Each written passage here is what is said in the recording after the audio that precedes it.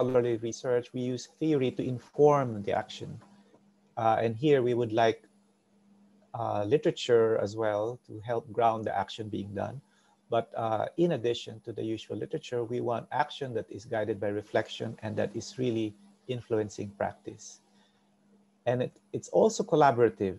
It involves people who are normally treated as subjects in mainstream research, but they become also co-designers of solving practical issues that they face on an everyday basis. So action research, therefore, is guided by core principles of practicality, reflection, engagement, and collaboration. So in specific terms, subjects and researchers are jointly responsible for developing and evaluating the theory to ensure that the research line reflects the knowledge created through the participative process, and it helps improve the social situation of the subjects. Now, Kurt Lewin is mentioned here, and he's generally recognized as the father of action research.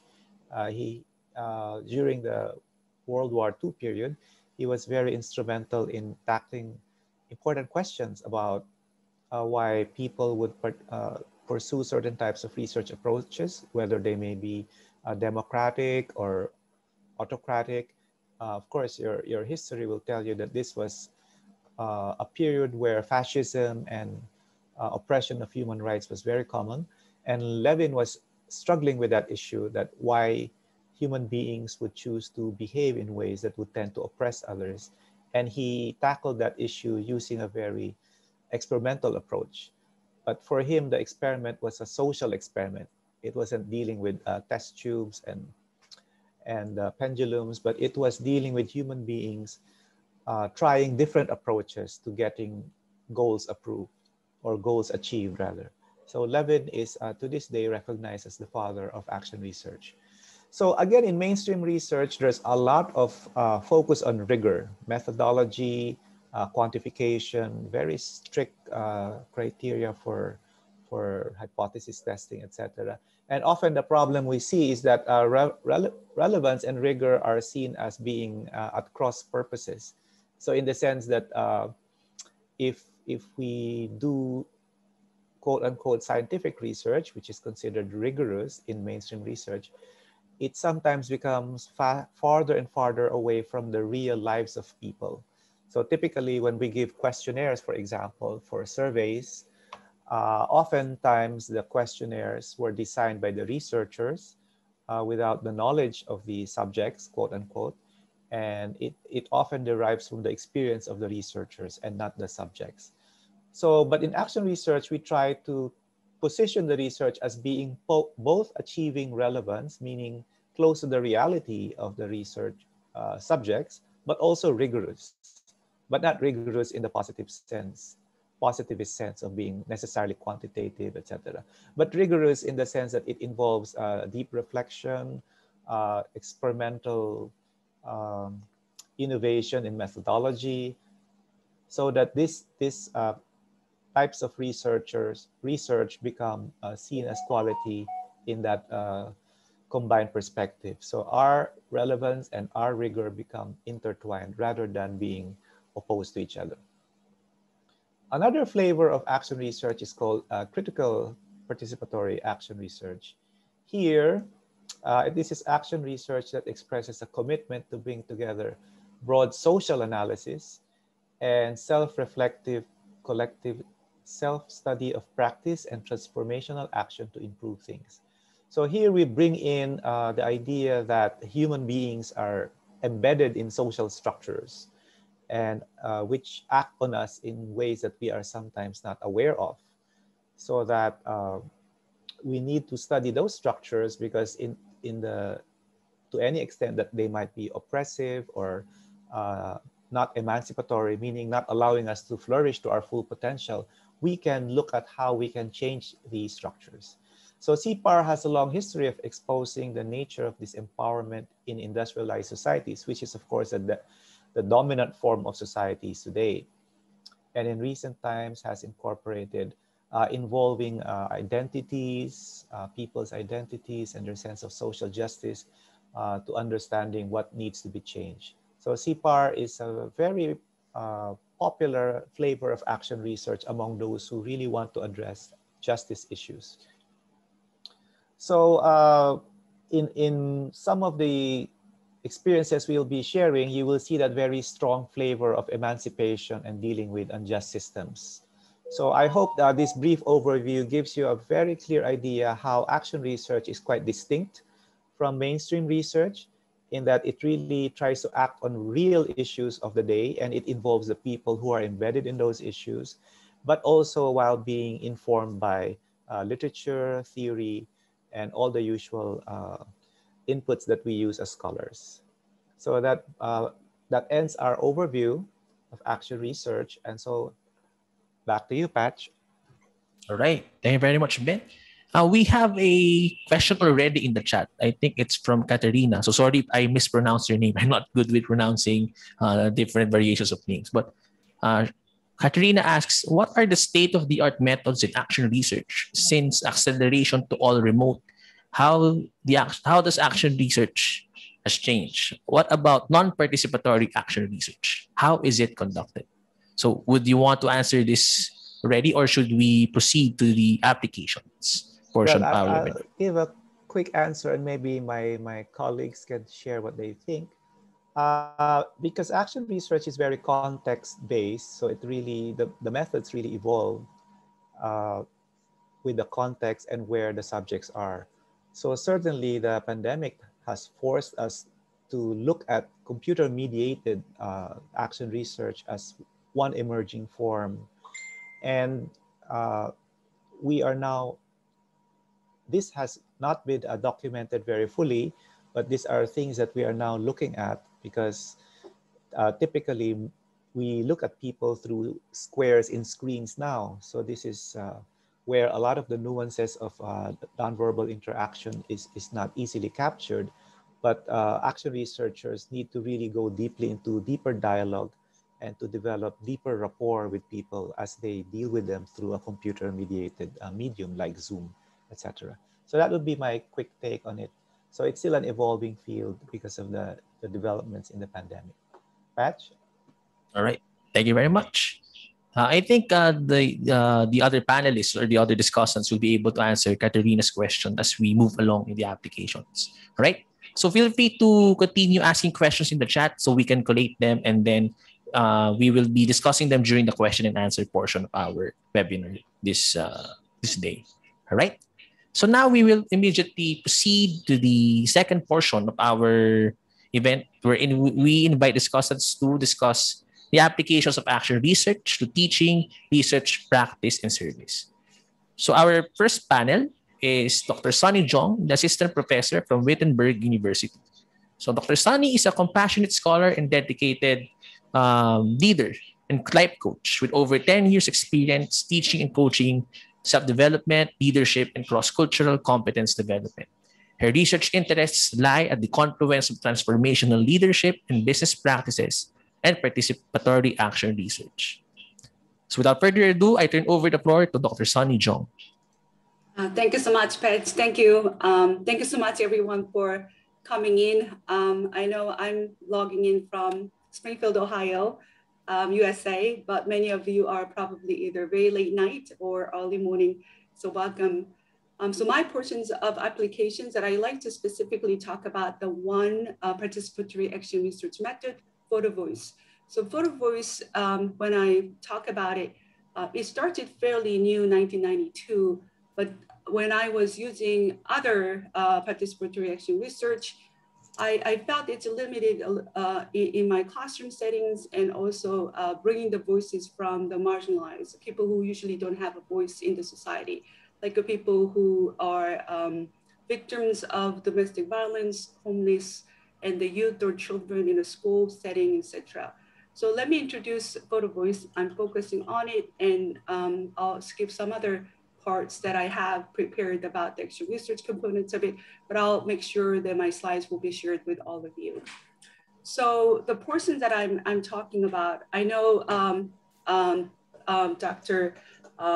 Ben talked already about the extra research components of the definitions.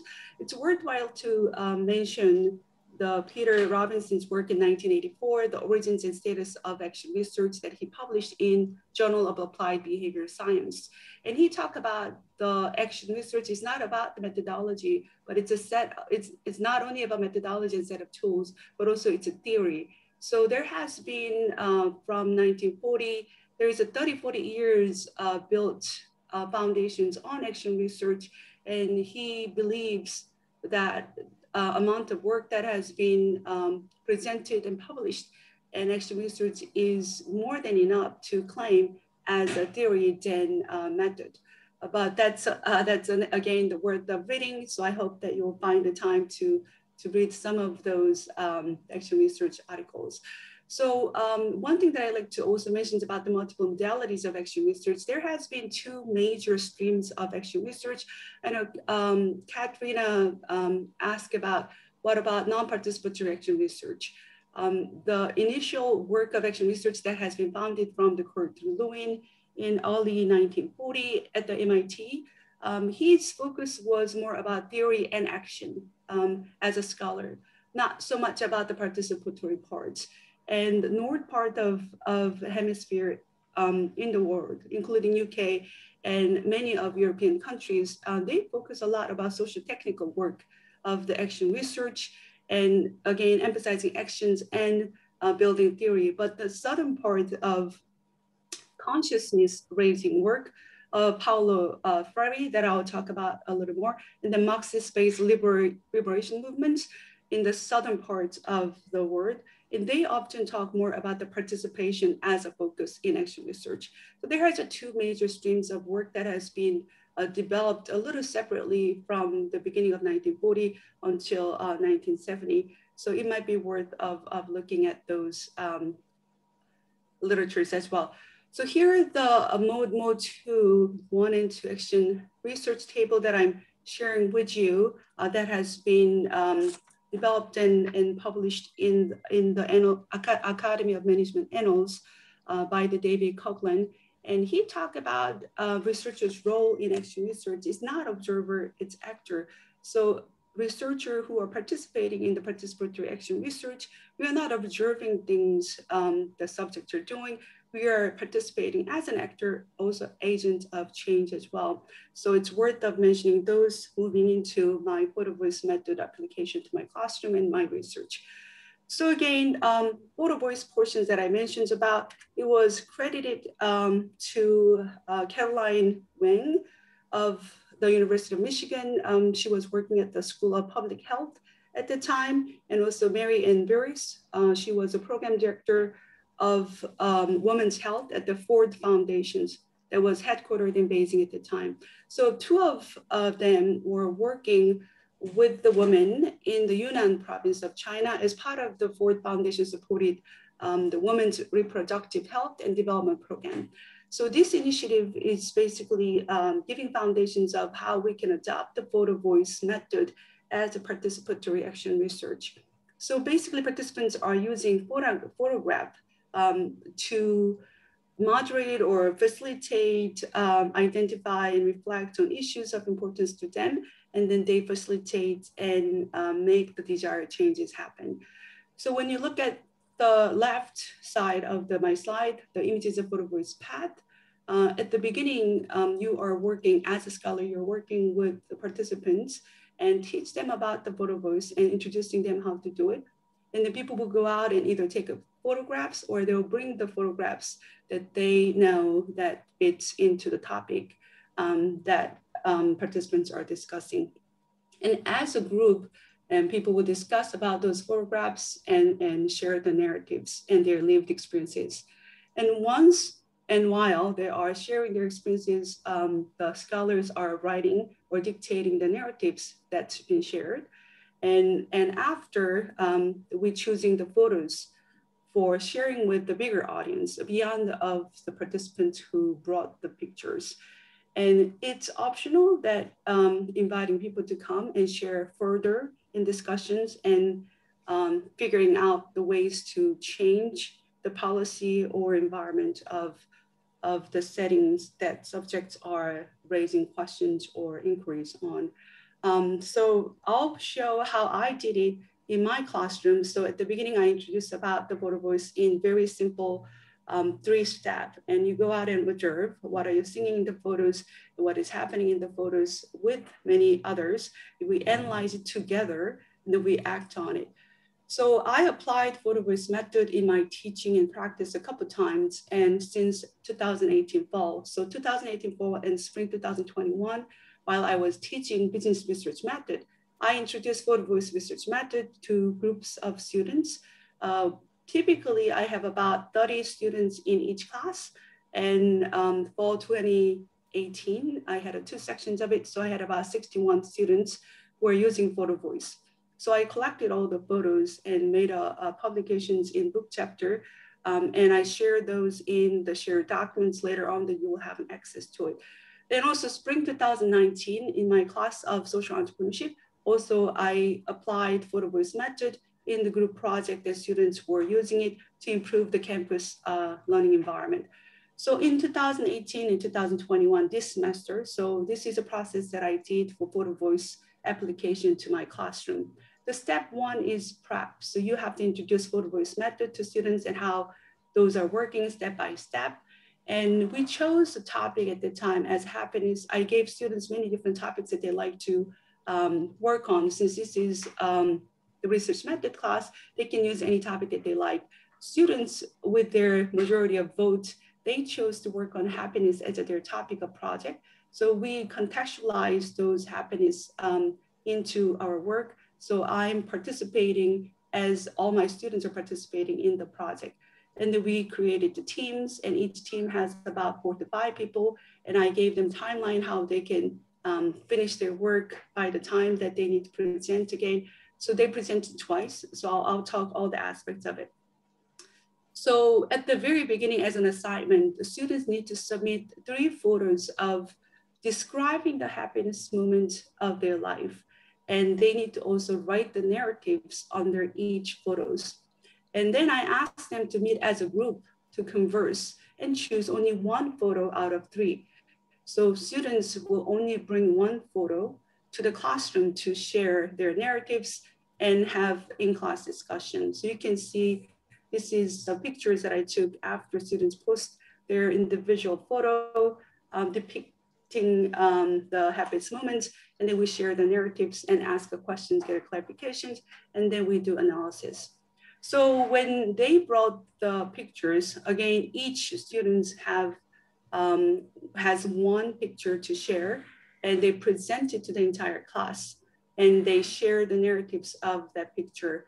And when they present it, the students are asking questions to clarify and whether they share and validating the experiences, or they feel like this is unique and different than mine. So they have a free flow conversation back and forth.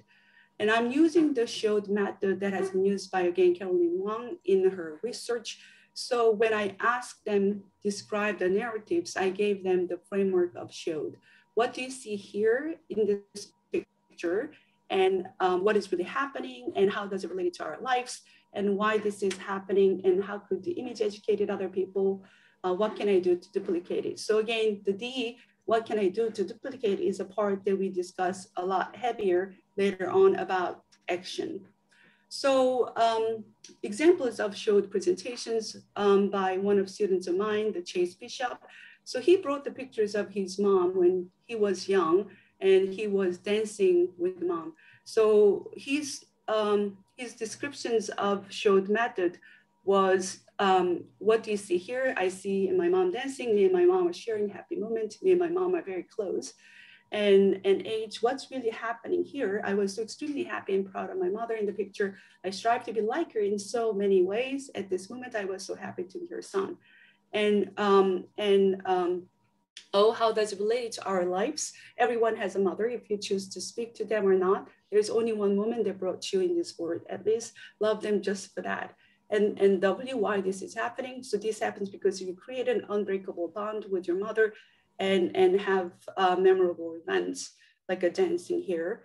And then do, how will you duplicate? What will you do to duplicate? How will you sustain this moment? And And be thankful for everyone, everything, everyone that you have in your life. Be nice to your parents and remember that they will not perfect, but that's okay.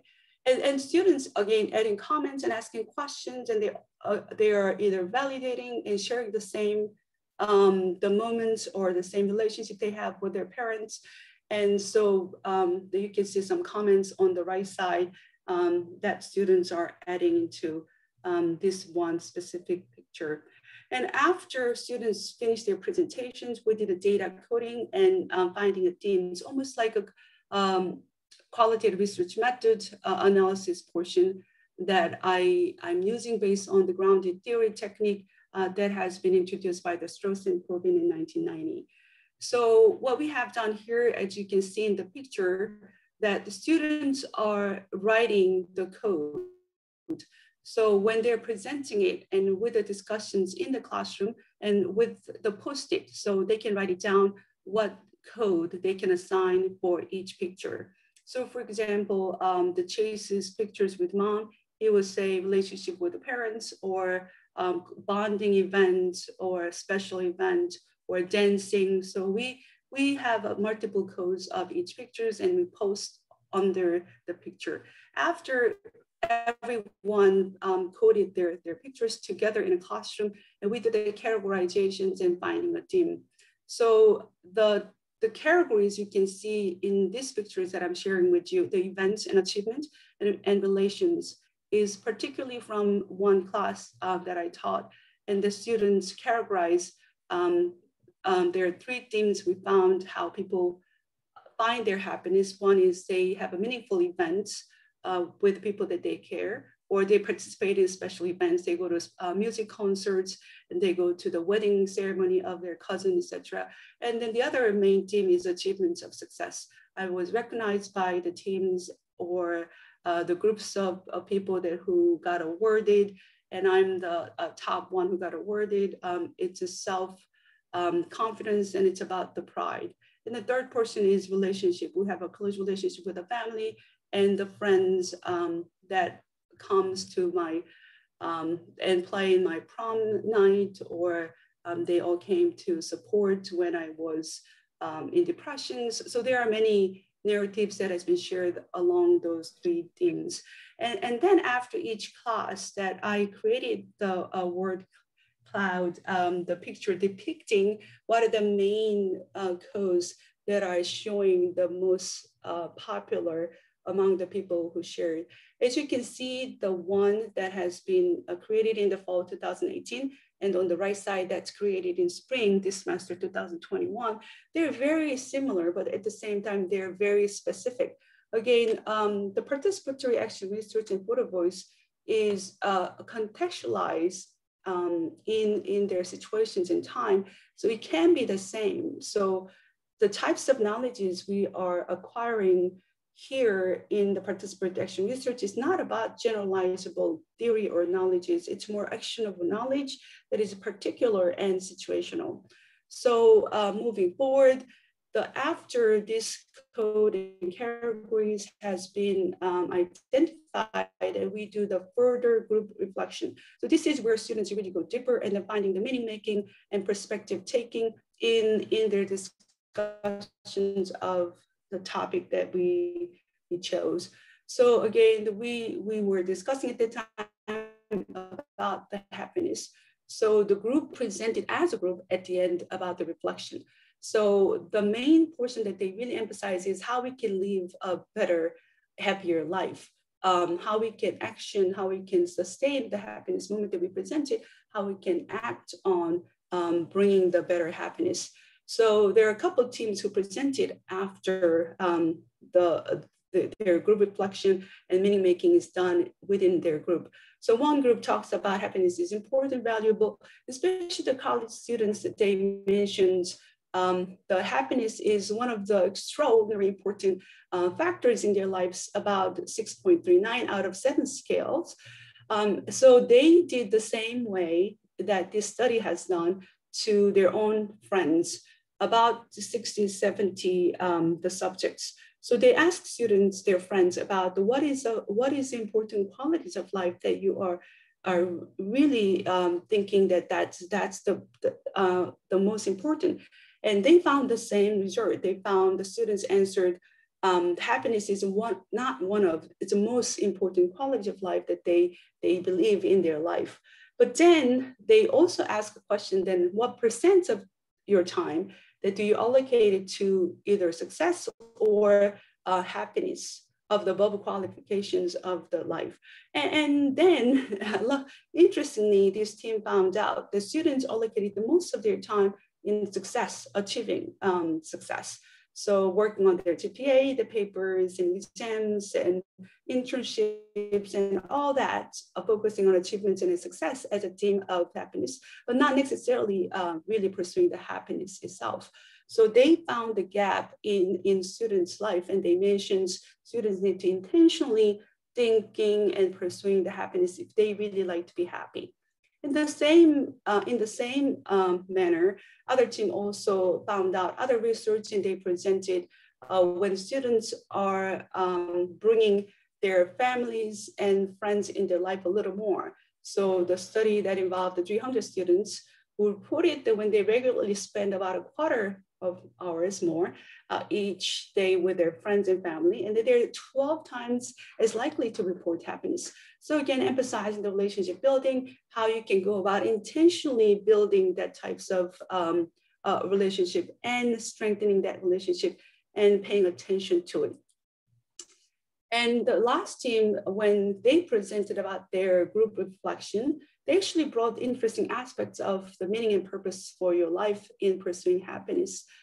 They presented with a video of their own talk, and they commented, do not strive for happiness alone, but seek a meaning and purpose for your life, no matter how big or little. So they reflected on the happiness aspects of sharing and helping others. That's the part of the something bigger than themselves that make the people more happier. And then they ask people that you should join that effort.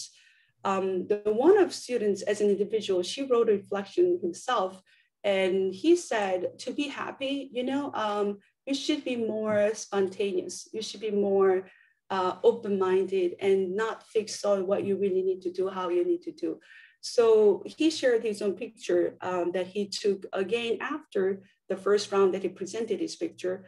Andrew brought the pictures of dinner setting that he set the dinner for his girlfriend, and he said, you see a table with the flowers and candles in the picture.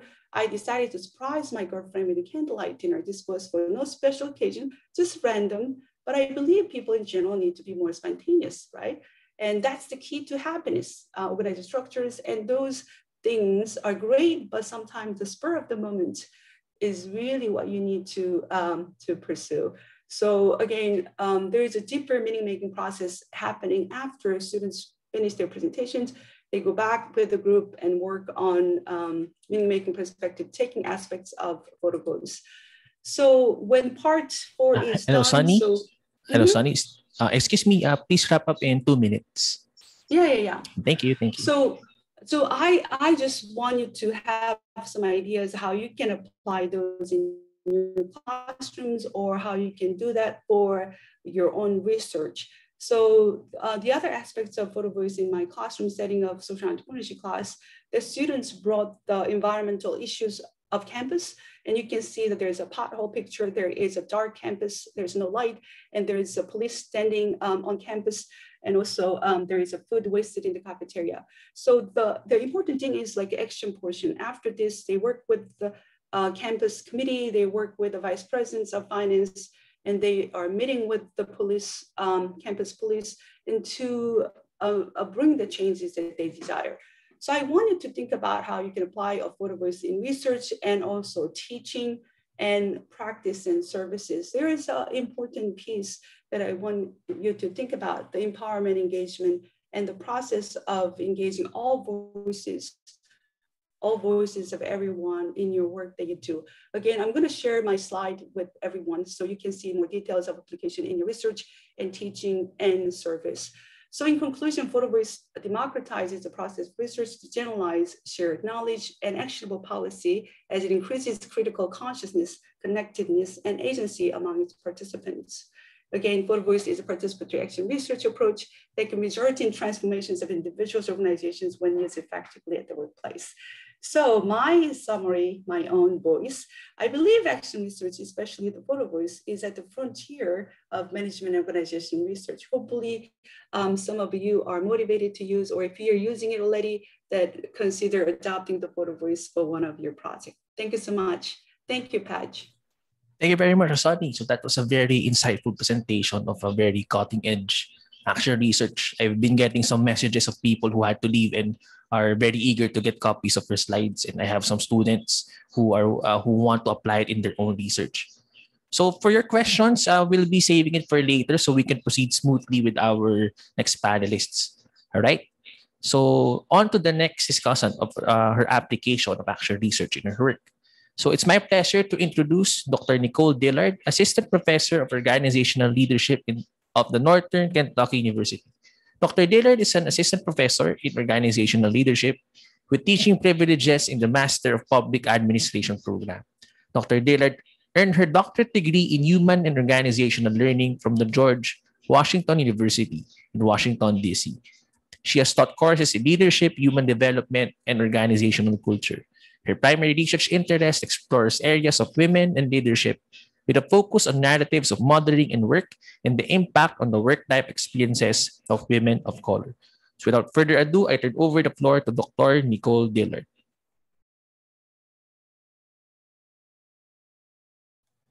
Thanks, Patch. Welcome, everyone, and thanks for joining us for today's session.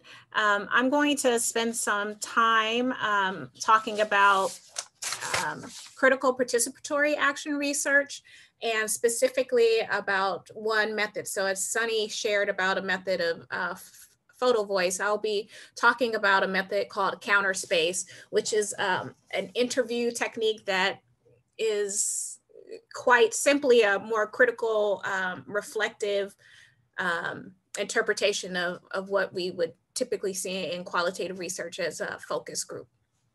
And I saw some of the questions that were in the chat around how to use action research in terms of generating narratives or studying narratives, as well as the question earlier around how can we apply action research to you know, this digital space that we're in now. And so I'll talk a little bit about, you know, components of my own research and how I've applied it in service as well that will help answer some of those questions that were addressed in the chat. I am geographically, I'm calling in from Cincinnati, Ohio, in the USA, which is on the native lands of the Swanee, the Cherokee East, and the Miami tribes, indigenous tribes here in the US. So I'll skip a couple of slides in terms of our timing, and you'll have a copy of my full slide deck to get more of the kind of definitional pieces related to critical participatory action research. But there are some key characteristics or components of CPAR that I do want to spend some time discussing for those who may be newly introduced into CPAR. And specifically, you know, what you see on the screen here is that I've kind of broken down the characteristics in these 4 pillars of kind of the vital elements of critical participatory action research, or CPAR, which I'll refer to it during this discussion. But the first part is the criticality, right? So there was conversation going on in the chat around you know, the differences in the various types of action research and whether participation or co-researcher approaches are required in action research. And I would say one of the distinctions between CPAR and other types of action research is the criticality, right? That there is an element of critical research that is separate from general traditions of qualitative research, like Bennett talked earlier about kind of the positive approach to the objective approach to research, right? And that the goal of critical participatory action research is not just one where we're exploring or providing commentary on some social events or some systems, but we're also primarily seeking to critique these systems, right? And that the goal is, the essence is that we are providing some research for the goal of creating social change. And also some of what was shared in Sunny's presentation is the importance of empowerment and supporting agency, right? In order to develop some of these counter narratives, especially as it's been utilized in the US for marginalized populations.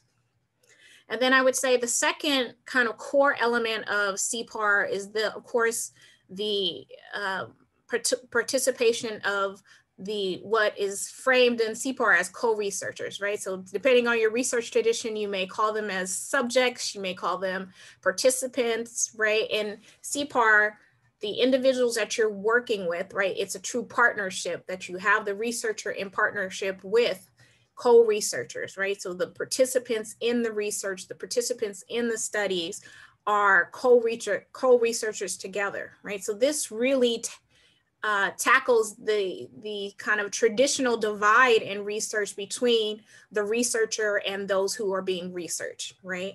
And creates this more communal, collective way where the researcher is embedded with the researchers, with the co-researchers in a way where there's mutual learning that's occurring.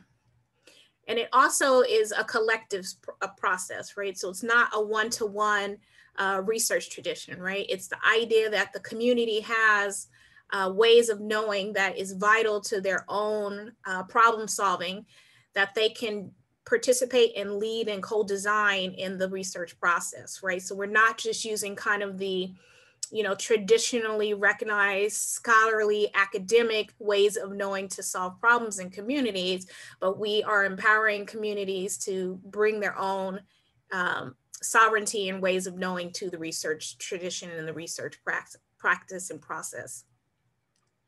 And thirdly, I would say another defining characteristic of CPAR is that it is action oriented, right? So it is participant designed, right? With a goal in mind, right? And that process is that it is, all of the processes leading in this research, although they be iterative, they're all very action oriented, right? So some of that action is internal in terms of the self-reflection that's happening in the processes, which I'll talk a little bit more during when I talk about counter spaces, but also there's action in the building community, right? The community building processes. And then also in the final product of whatever the co-researchers decide the design is aimed to do. So typically that ends up being, some form of community change. If it's within an organizational group, it's maybe a policy change that the group together is designing to bring to the leaders of organizations, right? But throughout the entire cycle, that there's action that's happening on a change level at, some of the micro levels as well as the macro levels. And then finally, similarly, but a distinct component to this, to the action-oriented is that it's applied, right? That it's not action for the sake of kind of, just ideas of understanding self, but it's applied to a larger system, right?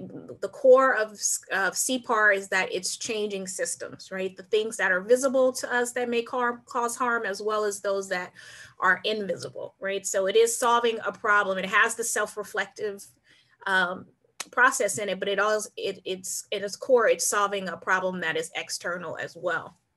And it's key to understand that, the goal of CPAR is for there to be some application at a variety of levels, right? So some of it is the self piece, some of it may be, meso, and some of it may be the micro or macro level analysis. So the specific tool that I typically use in my CPAR research is counter spaces. And from my tradition, previously Ben and Sunny talked about, some of the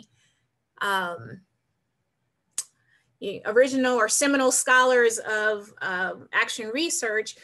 But the scholars that I tend to center my research on are from traditions of marginalized communities. So scholars who you know, particularly for counter space, scholars who are Black, Indigenous, people of color, people from the global South, who have contributed a significant scholarship and understanding to broaden action research. And one way where you can really see that is in this space of the counter space framework.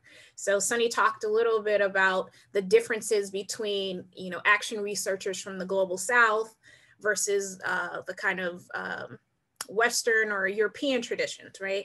So that is really evident in the counter space framework, right? The majority of the scholars who have contributed to a greater understanding of this method have come from the global South or within the US from marginalized communities in the US. So you see a lot of scholars from Black feminist theory, Chicano studies, Indigenous studies, right, that are framing a new way for us to think about how we can collect information in a communal way that honors some of the original ways of knowing and epistemology of people of color in the US, and then those who are generally mostly impacted by systems of oppression globally, right? So the idea of counter spaces is, you know, I think an easier way to, if you haven't been familiar with this method, is to understand it as very similar to focus groups, right? So it is a collective way to collect data via interviewing, but it's not just a method of collecting data, right? It's a method of how we can collect data in a way that centers the ways of knowing of those who are in the circle, right? In the space, right? And it's also very critical in the sense that it allows the participants or the co-researchers an opportunity to critique those systems that they are participants in or involved in that may have oppressive tendencies, behaviors, or patterns, right? Or systems of oppression. And then furthermore, it's an idea, you know, here on the quote for the definition is as counter spaces operate as a site of radical possibility, right? So it's not just a site of collecting data about what's wrong and what are some of the challenges and the problems, but it's also a site to reimagine some of these systems, some of these narratives that we're moving through and that we're living through, for the possibility of how we can create something new, something regenerative, and something more empowering for these communities who are participating in the counter spaces. And so what I want to do is talk about how I have used counter spaces specifically, and then CPAR in general in my own spaces of research, service, and teaching. So when I'll start with teaching. When I teach, typically when I go into a research method class, and those of us who probably teach research methods can give you a outline framework of what is covered in these courses, right? And they're very, tend to be very positivist approach to research. And so in my research methods courses, I really intentionally provide students an opportunity to engage in methodologies that not only center non-dominant traditions or scholarships or methodologies, and center those from scholars of color, scholars from the global South, right? Scholars from marginalized communities, whatever that looks like in the context of where you live, right? Here in the US, that typically for my courses, we talk about scholars who are typically identified as in the LGBT community, those who are in indigenous communities, those who identify as Black, right, Latino or Latinx, right? So depending on your context, that will vary. My research is US based, so that those tend to be the scholars that I center in the research methods. And so in my research methods class, the students explore some of these, what we would, you know, in the academy call non-traditional ways of knowing, or epistemologies, right? Or non-traditional research methods or approaches. And so I introduce counter spaces, I introduce CPAR, and included in, you know, some of the seminal scholars that were mentioned in the previous presentations. You know, I also talk about scholars like Yoso or Marita Soto Manning or Solorzano or chemists, right? Some scholars who have redefined what we understand as critical participatory action research from the space of an anti-oppressive approach, right? To help students not only get more exposure to these scholars, but to also learn different ways that we can do qualitative research methods. And in terms of service, you know, I was thinking about the question around, you know, how do we do action research, particularly how do we do participatory action research in this digital space? And so I'll share with you that recently I completed a study. You know, we're all at institutions trying to figure out how to support our students' success, especially related to mental health, you know, as they're navigating the pandemics or, you know, multiple pandemics, and also trying to succeed in work academic spaces, you know, in their student lives. And, you know, I have a population of students that are working parents as well. So trying to balance all of those things and stay mentally well. And so I just finished a study with a colleague of mine around how to support, you know, Black students in the US and their mental health as they're navigating not only, you know, COVID pandemic, but also a pandemic here of racial injustice in the US.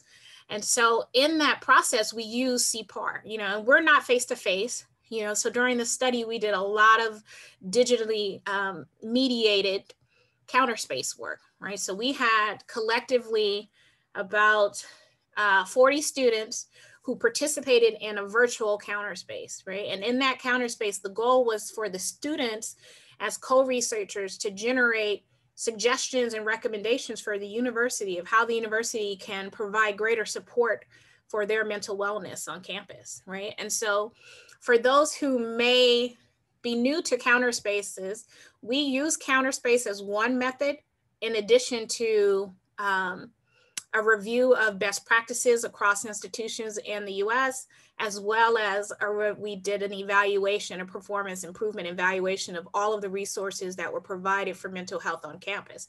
So you can do CPAR strictly using CPAR methods, but you can also combine it with other methods that feel more familiar to you, right? So you don't have to, you know, jump right into, you know, CPAR methods if you feel more, comfortable with some other more qualitative approaches or methods to your methodology, right? So there's flexibility in that approach. And so we allowed the students to, or not allowed the students, we invited the students to come in and to talk about their experiences on campus and how their mental well-being was being impacted not only by COVID, but by also the, you know, the climate of violence against Black bodies in this country. And in that process, we really engaged in how, you know, came up with a research question together, talked about what we knew, you know, as the, you know, quote unquote researchers versus what they knew as those who were sharing in the actual lived experience on this campus. And then from that, they generated what they wanted to design as almost like a gift to the university of how the university could support their well-being. And so that became a curated report that went to the university's working group on student wellness. And it had a list of maybe 15 recommendations of where the students were really critical of the institution and provided some concrete examples of how the university can shift, can change, and make some pivots to provide better support and services for them, right? And that was all done digitally, right? So the idea that participatory research has to be face-to-face live, right? Of course, that's ideal for us, but there is a space and there's, you know, processes for us to do that digitally. And then in terms of, you know, how I apply this into my own research, you know, I'll just share two projects that I've also, you know, Ben will talk about, you know, how you can get access to some of our written publications on this work to give you a little bit more context. And I'll share two with you that may be helpful in terms of one, how to do CPAR, but also two, how, you know, an actual empirical study of where CPAR was applied so you can see it in action and also learn kind of like the steps of doing it, right? And so, you know, the narrative question that came up in the chat was one, how do we use CPAR in a way to not only interrogate narratives, but also to develop counter narratives. And so, you know, I'll talk about some research I did around mothers in the workplace, and mothers who had come together and they participated in the counter space where they were intentionally not only thinking about recommendations for their organizations to be more inclusive of mothers in the workplace, but also how they could, in forms of self-reflection, create counter narratives to some of the mainstream narratives that were coming to them based on their request to be more visible and to be more included in the workplace.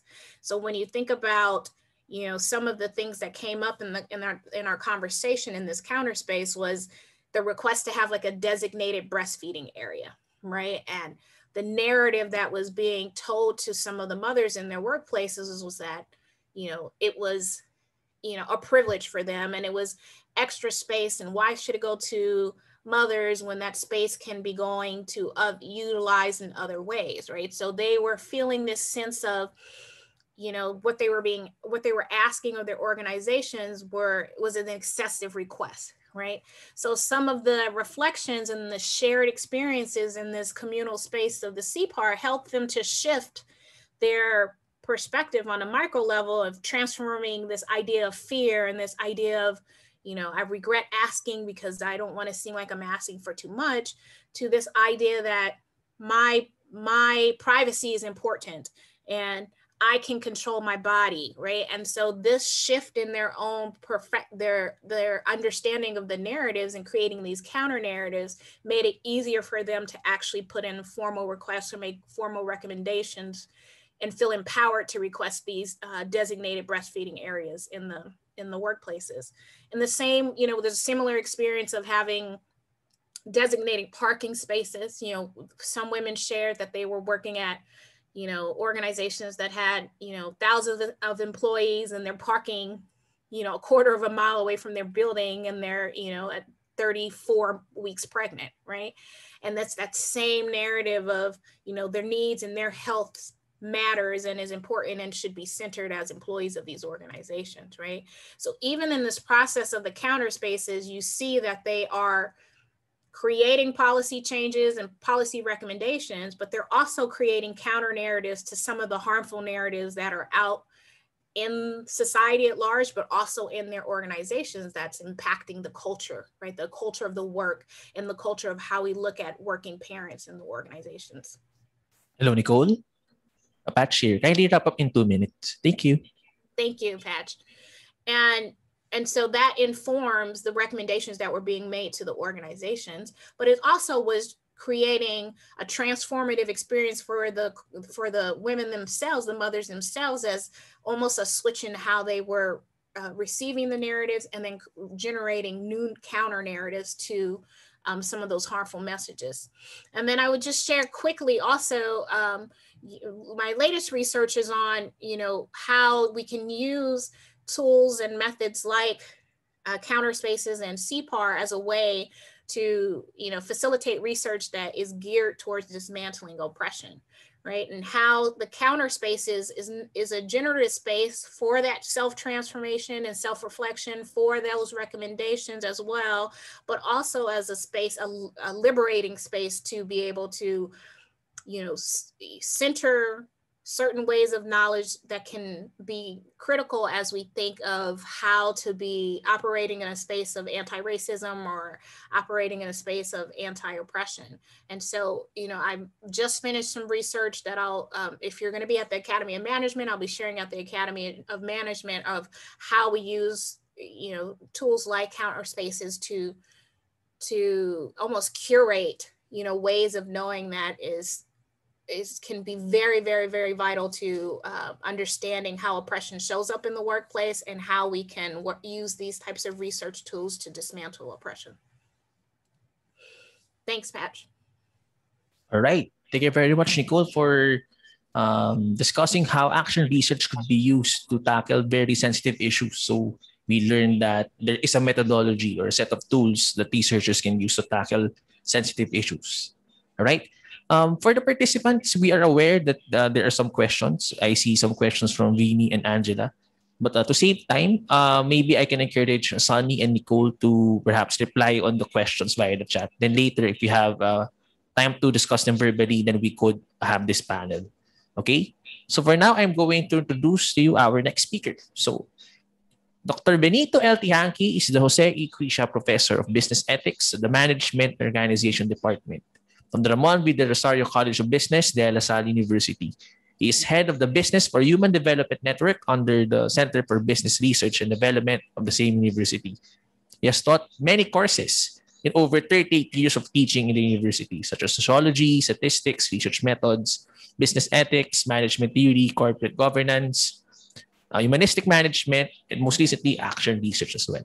So without further ado, it is my pleasure to turn over the floor to Dr. Ben Tihanki of the Philippines. Thank you, Patch. Are you able to see my title slide? Yes. All right. Hello, everyone. So my presentation will segue the presentation of Sunny and Nicole, and I take this from the point of view of faculty-led institutional entrepreneurship for inclusive business practices. I'd like to start with some personal reflections which lead to my research questions for doing this action research. I've always asked myself, what is the role of a business academic in social change? How can scholarly theory guide systemic change? How can academics engage and collaborate with business practitioners in transforming business practice for the common good? And how can business students be prepared to practice business for social justice? The reason I ask these questions is that in the Philippines, many of the business leaders go through the top business schools, and De La Salle University happens to be one. And we have had very robust economic growth in the last 20 years. However, it's always being pointed out that despite the robust growth, inequality among our population remains very high, and in many cases, they are widening. So as a business faculty who also teaches corporate governance and business ethics, I've always wondered about this, which is what guided me towards this series of initiatives that we did with our colleagues and collaborators in the business space to try to address some of these structural issues. Now, it helps to bring in some theory because non-inclusive business practice in the Philippines is quite institutionalized. And in sociology, we describe institutions as comprising regulative, normative, and cultural cognitive elements that together act to make life stable, meaning very difficult to change and very predictable. So institutions, therefore, are semi-permanent features of societies. And in the Philippines, the inequality is literally that, a semi-permanent feature, even though economic growth has been quite healthy. So when we look at business practices in the Philippines, we normally think of several stakeholders that can benefit from business activity. Of course, we think of the customers as benefiting from products and services, suppliers benefiting from compensation for their inputs, employees benefiting from life-enhancing opportunity in the company and the opportunity to grow and to support families. Financiers benefit from getting returns, and of course, the government benefit from taxes that are used for infrastructure. And now we normally always think also of the future and the environment as well. So by doing this, we earn the trust of the public as they view the company. However, if we look at practices, normally what is institutionalized or what is semi-permanent is a highly exaggerated emphasis on maximizing returns to investors and giving customers what they want, which tends to be cheaper and faster products. Unfortunately, when these dual purposes are pursued by companies, this usually comes at the expense of other stakeholders. So if we look at the way these institutions begin to operate and become semi-permanent, we can look at these three major pillars, we call them. The regulatory pillar, which are the laws, the sanctions, and the enforcement. The normative pillar, which is how we see good behavior by professions and institutions. And the cultural pillar, which are people's ideas about what is good and acceptable behavior. So let's tackle these because they really make non-inclusive business practices permanent. So one theory that really helped me gain insight to the role of academics in initiating institutional change is the theory of institutional entrepreneurship. There is a very fruitful stream of research here, but I especially appreciated Batilana's synthesis of this because it helped me plan my own action. So according to the research on institutional entrepreneurship, if we are interested in institutional change, we need to look at the enabling conditions. And in a field, let's say in my case, in the business and business education field, we need to look at whether the field is ripe for change. So there are some indications of ripeness for change, such as increasing pressures from other stakeholders, the advent of technology changes, etc. And then we also need to look at the position of the actors who will advocate change. Are they in a position, are they on a platform where they can communicate certain visions? Because once these two are present, then there is a possibility of divergent change implementation. Divergent simply means looking at a path different from the status quo. And this begins by the social actors initiating a vision of divergent change and then working with collaborators to unify behind that vision. So if these two elements are present, then the chances of divergent change becomes higher. Now, in the corporate field, we've had a lot of scandals and a lot of media attention because of the growing inequality. And I did try as a faculty member to effect some change, but I found out that even as an academic from a top business school, I had very limited influence. When I would write regulatory agencies, they would normally reject my requests or proposals to review certain policies, which led me to join two important organizations in our country, the Management Association of the Philippines and the Shareholders Association of the Philippines. And so when we apply this normative model now, the goal is to reorient business leaders towards inclusive business practices. So within the university, I collaborated with my colleagues to make sure that the business graduates that we produce will not contribute to that kind of non-inclusive business practice.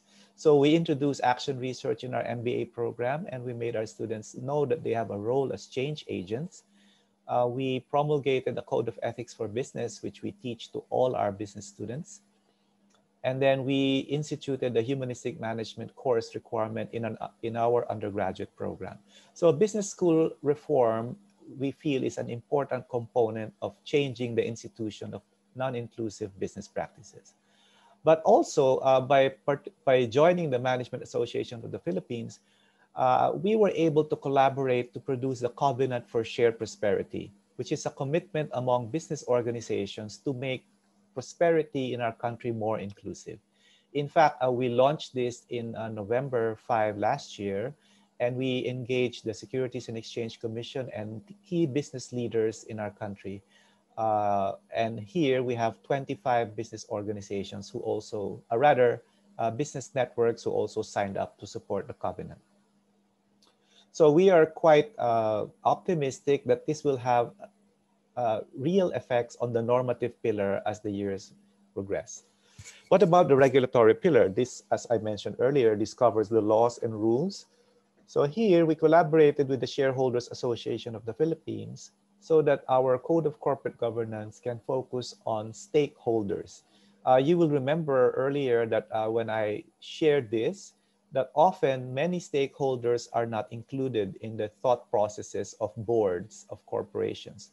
But through this advocacy, we were able to collaborate with the Shareholders Association of the Philippines. And after 5 years of sustained effort, we were able to convince the SEC to incorporate principles of stakeholder attention. So here I was invited to explain why the SEC Code of Corporate Governance was really revolutionary for our country, in the sense that it emphasized social responsibility in all of the dealings of the corporation, and also to serve the stakeholders in a progressive manner so that we have balanced development.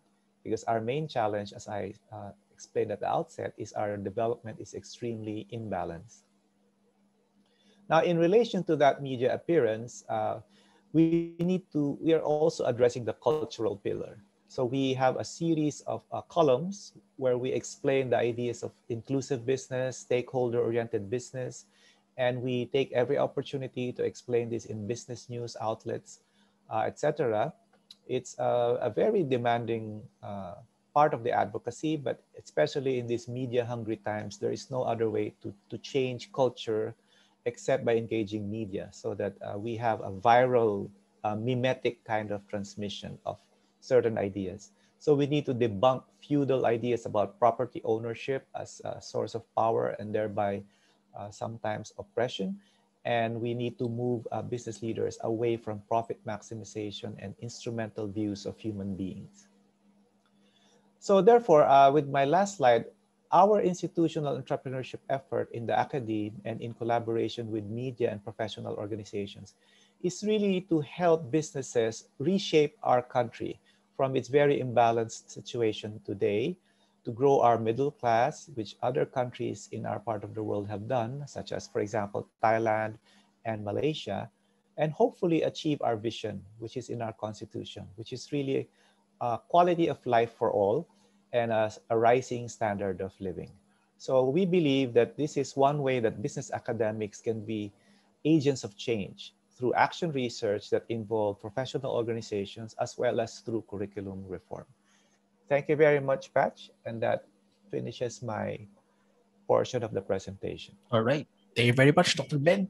So far in the chat, the speakers have been responding to the earlier questions of our participants, but now we have the most recent one question from Katarina. So Katarina asks, are there any suggestions on a joint externally funded research project around an eco-innovation co-developed with industry partners? I wonder whether we could use action research instead of a comparative case study approach.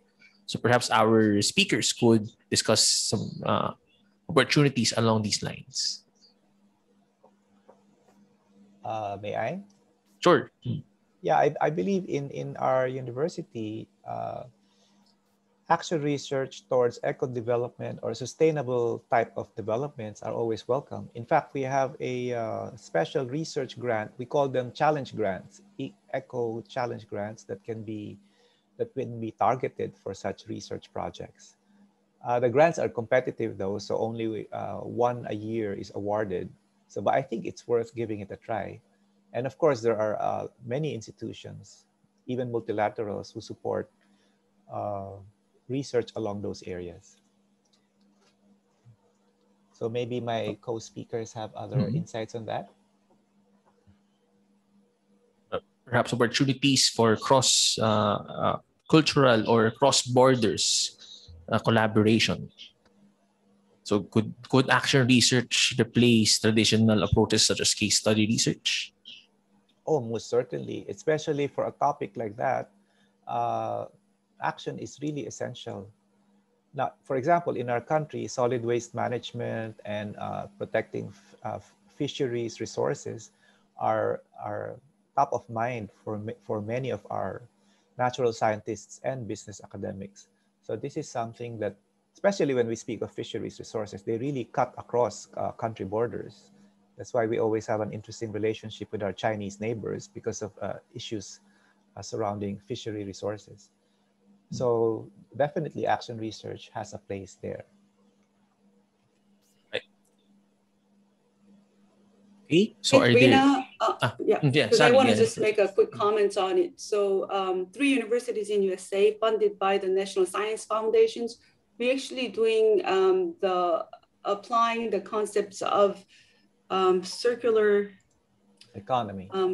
Circular economy, like, against the capitalistic idea of living, how we can incorporate those sustainability issues into our curriculum. So in our conversations, I wish that we could have done better in terms of utilizing a different method.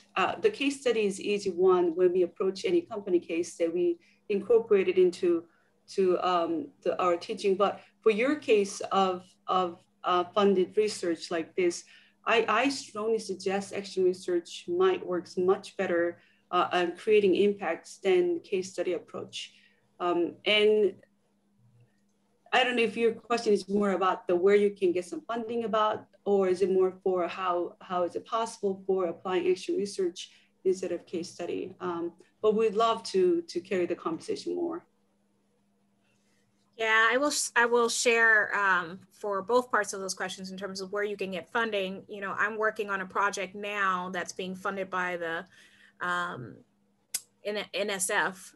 So there is, and they're funding projects related to action research as a methodology. And this project particularly is a global project, right? And it's based, all of the participants are in business management programs or organizational sciences programs. And it's around, you know, creating more inclusive incubators for funding startups. And so it's, I think there's maybe 30 different nations represented on the, within the working group in the working session. And we're all using some form of action research to, as opposed to case studies, and our, you know, the goal is to collaborate in terms of outputs of publications as well. So it is, so I'll share that it's being funded by NSF and that it's collaborative action research that's being generated across kind of, you know, country boundaries. All right, thank you for your answers. We already have the next question, this time from Radha. So thanks for this insightful session. I would like to know if the role of culture has been studied using photo voice and CPAR methods.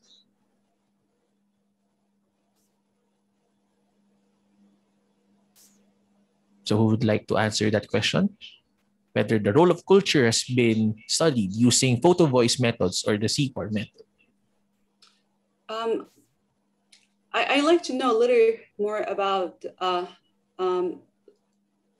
how you are perceiving or defining the role of culture, because the photo voice, as it's under the participatory action research, that we believe the actionable knowledge is very specific in the case at that time. So it's totally contingent in terms of how that certain setting and situations with whom and where and time is totally relevant and make the differences in terms of outcome of research and also the policies or changes that they are aiming after.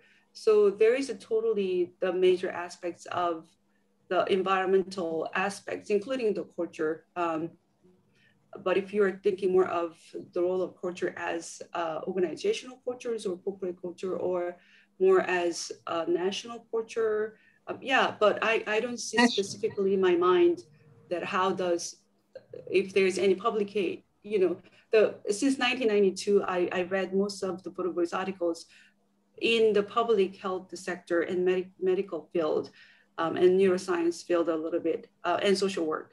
But yeah, not so much about the role of culture in that articles that I know. Okay, I think Radha wants to explain further on the question. I see her video. Go ahead. Thanks for the answer. In fact, I had the national culture in mind because in some cultures there may be more sensitivity towards the pictures and the response, you know, to that, the political system, you know, and in some other cultures, you know, this may be one of the news items. So when you're using it as a research with a purpose in mind and as action research with a view to getting a desired outcome. So I was curious to know if this has been tried, or have you tried in your own country, maybe in urban or rural, or maybe in different cultures, if your country has different subcultures? Very insightful question. I would love to see that how the culture might affect, you know, their perceptions of photos and bringing their own narratives with their own pictures, right? Some cultures are a little wary of the types of self-display. But one of the article that I read that was published about 10 some years ago, she did photo voice method in her classroom of teaching social entrepreneurship, similar manner that I did in South Korea. So the way that she used, instead of, for example, that I ask students bring their own pictures or they go out and take pictures themselves. But for her case, she asked the students to bring the symbols or the images of things that they can define with that image as social entrepreneurship. So instead of taking pictures or bringing their own images themselves, students go out and just pick the images that was taken or drawn by other people. So they don't necessarily bring their own to share, but they share their narratives about how they chose that picture to explain the definitions of social entrepreneurship. So that was very interesting. But yeah, there is that components I didn't think at the time, but by listening to what you're saying, it might be the case students are a little, you know, weary to bring their own face to talk about their own life experiences. Yeah. Thank you. All right, thank you very much. We have our next question from Ben. He chatted, I haven't imagined of any way to apply action research, but I can see it's very promising. It's very promising potential, especially here in the Philippines. I suppose my only concern will be the safety of researchers being red tagged by state forces or agencies, given the situation here in the country. So perhaps how could we pursue action research methods in tackling very sensitive issues? And is it a given that action researchers would be exposing themselves to some danger when doing CPAR methods? So maybe we could give insight on that, because we have undergraduate students who are considering action research for their thesis. So maybe we could discuss that. May I take a first crack at that? Pat? Yes. Yes. Well, the important thing to take into account is that action research is collaborative and dialogic. It's not meant to be adversarial necessarily. For example, in the case I cited, from our own experience, we did advocate with the government, but we were denied our appeals to change corporate policy. But when we engaged the top business groups, that's when we were able to gain important social capital with the business leaders. So I think what can complicate change is when there is polarization, when it becomes an us versus them kind of dynamic. So what we tried to do was to move towards a we dynamic, which is why when the Covenant for Shared Prosperity was launched, you can see that front and center were the business leaders themselves. The academics, we just moved to the background because we did not want it to be associated necessarily with us, right? The point is, it's the business leaders themselves who go through a transformative evolution in their thinking. Of course, I think the pandemic kind of accelerated this in a way because they realized that they really badly need their employees to deliver the value for the business. And certainly if your customers are, dying left and right because they don't have the means to survive the pandemic, you have no market to speak of. So I suppose there's some self-interest there, but there is really a deep realization among business leaders that things are not good. They admit it. It's just that they're within a structure. They're embedded within a regulative, normative, cultural structure, meaning they themselves cannot change it by themselves. It has to be really with collaboration with other institutions. So it has to be done slowly, I suppose, but as long as we keep the focus that it is not a we versus them, but rather it's an us looking at our society and saying this isn't good, and then we move forward and change it. All right. Thank you very much, Ben. I think Nicole has an answer. I was just going to share that, this current question is really related to the previous question around culture as well. And, whereas most of my research is US based and based on populations within the US, I do teach a class on global leadership. And in that class, I have them explore CPAR through the lens of different dimensions of national culture, right? So they look at, understanding national cultures and the different dimensions within those cultures that may be more receptive to CPAR encounter spaces, right? Cultures that are already very collectivist, so they may be more receptive to communal types of action research or research in general versus those are more individualistic, and how we can navigate, conducting action research in those cultures. And the similar is made about the culture of the government, right? The culture of how policies are implemented in that national culture, right? And how to really be strategic in a way that is conducive to the culture in one degree, but also creates, some opportunities to change. Because at the, it is a balance that you have to strike, because action research is very change oriented, but you do have to be sensitive about some of the, the cultural norms and the cultural elements of where you are and where you're proposing to do that research. So I think, to the question of, what recommendations we would offer to students who are looking to do this work globally, is that, you start with that kind of assessment of the cultural norms where you are looking to do that work, right? And how you can be not in direct opposition to those norms.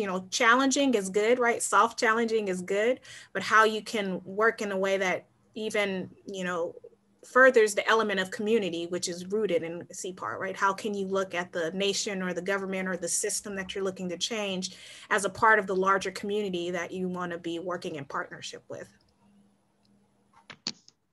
I want to Thank add you. quick Okay, comments Sunny. on it.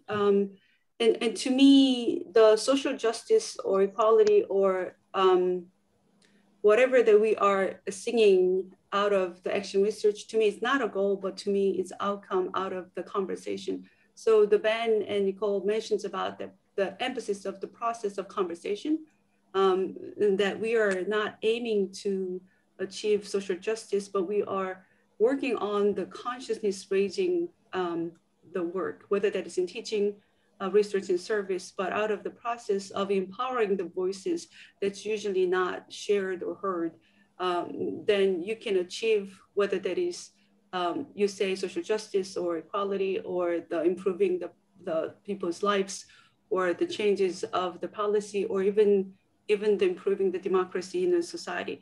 But again, the goal of action research to me is not really social justice itself. It's more the emphasis of achieving the process together with the subjects and participants. The one of the philosophies around social participatory action research to me is, Habermasian communicative action. So Habermas talks a lot about the emphasis of communication in democratic movement, but movement itself is not the emphasis. To me, is more of that process of carrying conversations with the participants. I just wanted to comment on it. Thank you very much, Sunny. So now we have another question from Alexander, specifically addressed to Ben. Shouldn't companies not be responsible for the complete life cycle, including waste, pollution, conflict, minerals, and raw materials? I agree 100%, Alexander. And that's exactly what I tried to show in the diagram of what a multi-stakeholder company tries to achieve. That it is a positive force in the socio-ecological system. But the systems right now are very strong in not favoring that or not supporting businesses that move in that direction. And that's something that I think will need a lot of action research. In the Philippines, circular companies, sustainable business models are very early in the game. And because for reasons that I explained earlier, our institutions are very weak, our inequality is very high, so there's a lot of trash thrown everywhere. Companies use non-renewables and non-biodegradable materials all the time. But there is a growing movement to reform all of that. And I think the role of the business schools is important because the young people, they're more sensitive about this. And they're now becoming more discerning in the companies from whom they will buy. So hopefully these forces will converge and shift more and more of our businesses to do what you are saying, that that is really right, that they should take responsibility for the complete life cycle of products and their entire setting. In the SEC Code of Corporate Governance that I cited, the Principle 16, it's precisely referring to that the companies are responsible for the community, the stakeholders, and the environment in which they operate. But that's more in writing now rather than in practice. Okay, thank you very much for the response, Ben. Now we have next question from Dr. Epi. Yeah, Dr. Epi, hello.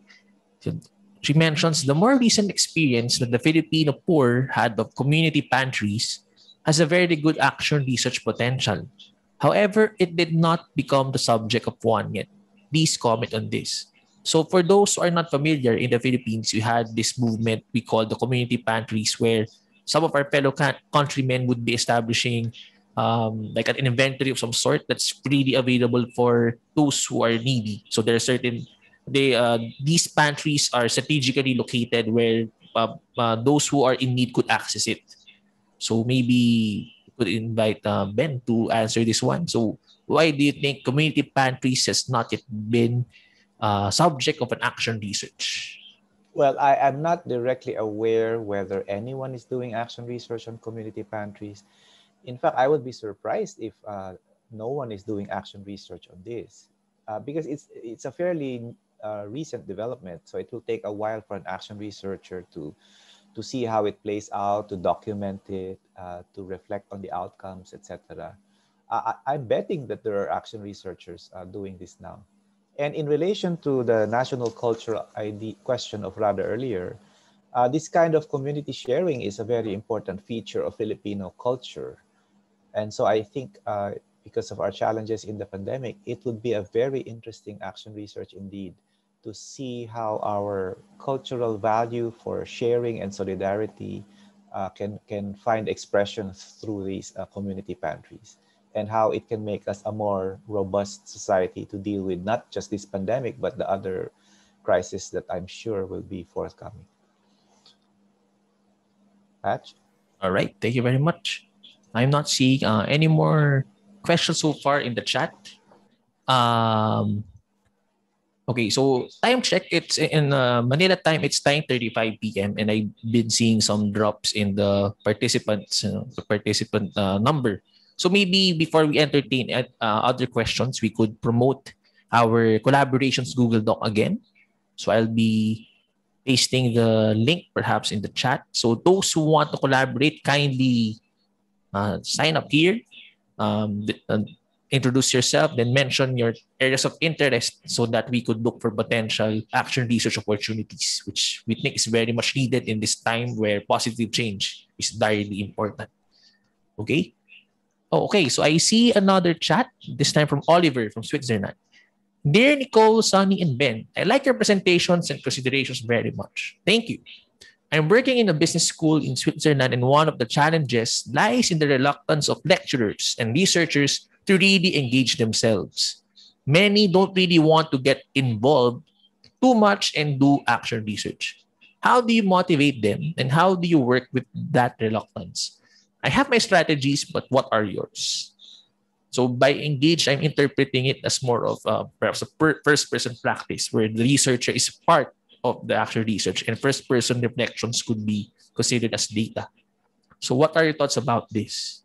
How do we motivate researchers to explore action research and be brave, embrace themselves as part of the action research itself? So I see some smiles from our panelists. Ladies first. Okay, ladies first. Okay. So maybe Nicole, go. Yeah, sure. I will say that it's not just a challenge in Switzerland. So I would say you're not alone there. We have that challenge here as well.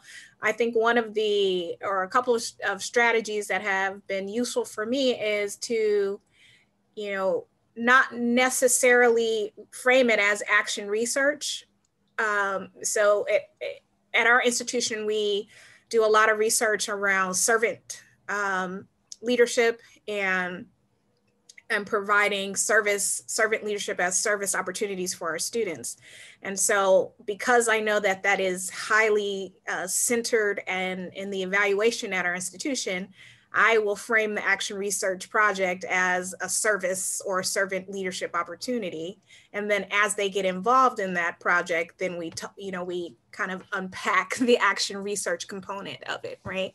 So I think one strategy is to think about your institution and what is being prioritized at your institution, right? So if your institution has specific initiatives or mandates around service learning, around community engagement, community partnerships or strategic partnerships to take hold of those, right? Because you know that people will gravitate to initiatives that are being assessed or evaluated at the institutions, and then use those as a way to connect to action research, as opposed to starting with action research and then, you know, people are already checked out, right? So leverage what's prioritized at your institution as a way to connect to action research.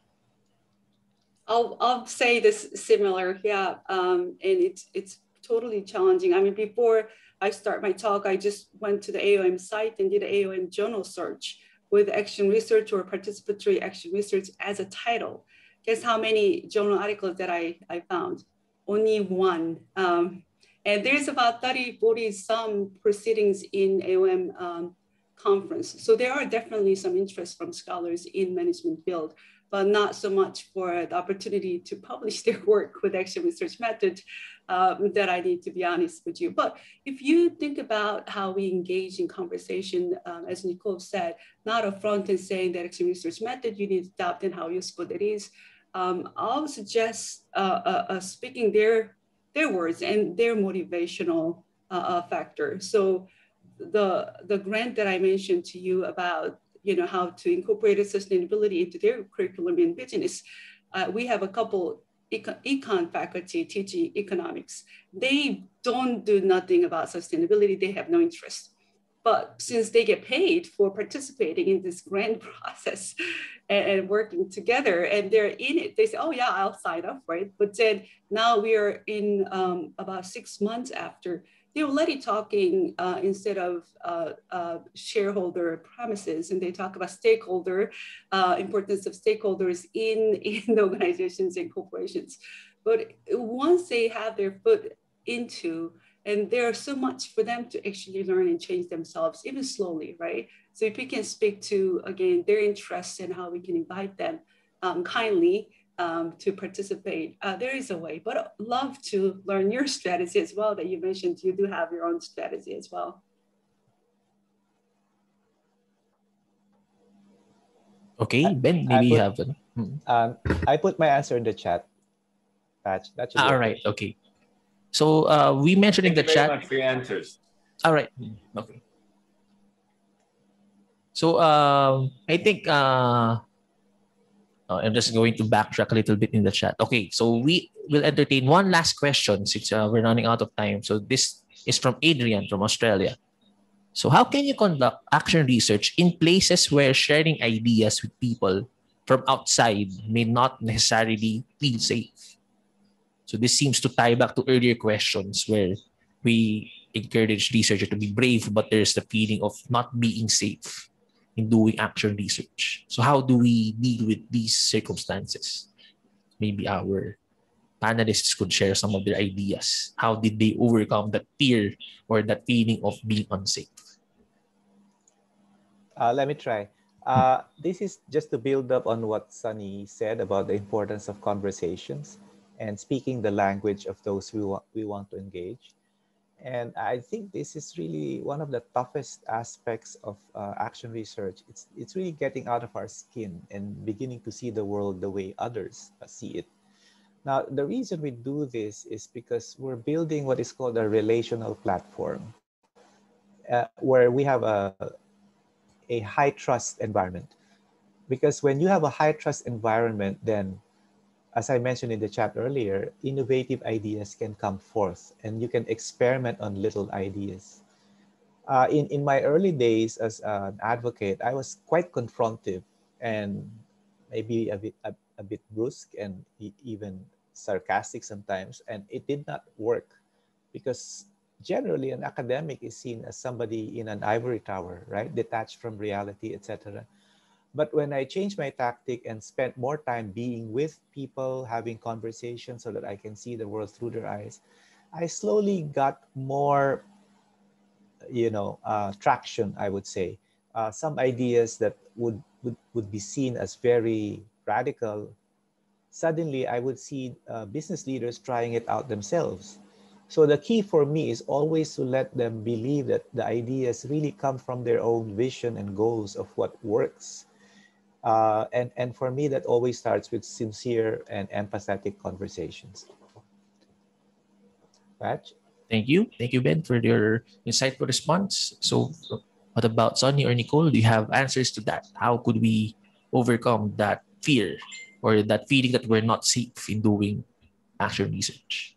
Yeah, I would just share briefly, as we're sensitive to time, that, part of the format of action research where the researcher and the co-researchers, right, or the participants are seen as equals and peers in the process, that also helps create spaces of trust and brave spaces, because a lot of times in research, the participants feel, a separation, and they're less inclined to trust or to share because it feels like almost like you're being observed, right? Or being judged, or, you're not sure if you can trust the researcher. So I think by design, when you create, when you take away that barrier between the researcher and those being researched, and create, vulnerability, right? When I'm doing when I'm in the counter spaces with my co-researchers, I'm sharing my experience as well. And because of that, it creates a space where the co-researchers trust me enough to be brave and to take some of these risks and be vulnerable, because they see me also, being brave and being vulnerable. So I think the design of, removing that barrier between the researchers and the participants also helps in terms of creating a brave and a safe space. All right. Thank you, Nicole. So, Sonny, do you have a your last line for that question before we wrap up? Yeah, I'm more of just waiting for the risk taker to start the conversations, and then validating that voice, and slowly open up for other people to share. That's my strategy. So when I go and work with the people that they're not ready to voice out, sometimes even they don't know that they have voices to share until they hear other people. Oh yeah, I do have the same concern. I do like to comment on those as well. So you have to find a way for people to feel okay to share, right? Or feel that other people can do that. Why not? So in the process of action research, to me, the group conversations or having community conversation is critical, that they feel not only the types of concerns that other people share, that's the same thing that they wanted to voice out. Also, they are validating each other's voice, and creating a more of actionable knowledge out of it. So the collective process of conversation and how you can facilitate the conversation to be part of it, I think it's important. Yeah. All right. Thank you very much, Sonny. So I think that officially ends our question and answer. So just to wrap up, we encountered different methodologies under the whole action research paradigm, from photo voice, CPAR, and action research with the governance context. So perhaps it's challenging to embrace this new methodology or new paradigm, because whereas traditional research would want researchers to be detached, action research challenges us to be vulnerable and to be authentic in the way we present ourselves. In traditional research, maybe we think of what we can control, but in action research, we embrace the complexity, the very moving parts of social relationships and structures that we are in. So it really takes that bravery to initiate change. And upon reflecting on it, what better time to experiment with this methodology in a time where everything seems so abnormal? We have the pandemic and we have different changes around the world. So maybe that's a good way to think about action research. If we are in this moment where we need a great restart, maybe we should also restart our way of thinking in doing research methods for better teaching, practice, and community engagement. Okay, so thank you very much for attending. So just some last announcements. I think Ben would like to promote the special issue for the Action Research Journal. Thank you, Ben, the floor is Pat. yours. I would like to make a special pitch for a special issue on action research, especially as it applies to education. We want to grow the community of action researchers everywhere, and we feel that a good place to start is among teachers, because we are able to touch the minds and hearts of our students in very special ways. We need to show them that research is not just something that ends up in the library, but really transforms lives. So for any of you who are doing action research already, this special issue is a good venue for your work. But for students who want to try this out, or maybe are just trying it out even in their doctoral work, we're also open to considering those kinds of papers. So please remember this call for your research, and we'll be happy to see your work. Thank you, Patch. All right. Thank you very much. So I've noticed that there are some activities still in the chats, but unfortunately, we are running out of time. So please do sign up in our Google Sheet so we could continue collaborating. And collaboration is part of what actual research is all about. Okay? So hopefully, this sparks our desire to change to use research for the better or for the positive outcomes that we want in teaching, research, and advocacy. Okay, so thank you very much. I will be stopping now my recording. And if you want to stay, maybe we could have some informal chat with each other. So thank you very much. Thanks, Patch. Thank you so much, everyone. That was nice.